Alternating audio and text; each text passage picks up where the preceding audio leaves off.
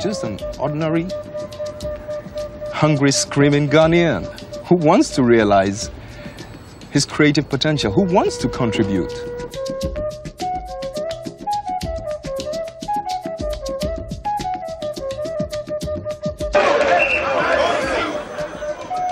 Songs in praise of me, please. Sing it in praise of Ghana and Africa, the black man.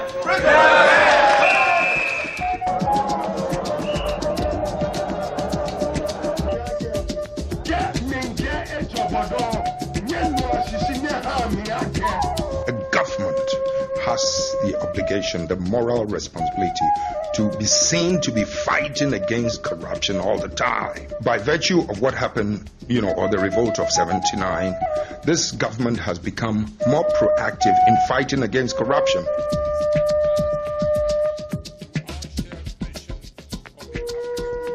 An unconstitutional act of a coup involves a real crisis of conscience. Did you have a similar crisis of conscience? I was not the only one. The armed forces. I'm talking to you now, though. I understand. So can I ask you, No. Did you have a crisis of conscience in the way that General Afrifa did in '66? I was representing the conscience of the armed forces, the conscience of the nation.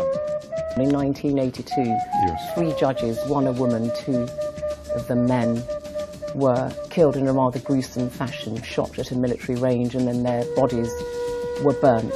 Yeah. Does that trouble you? It's troubling. It is, because it's regrettable.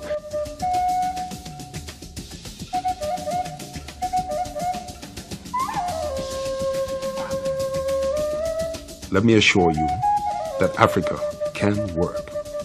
It is up to the rest of the world to look beyond the prejudiced and sensational images and recognize Africa as the continent of the future.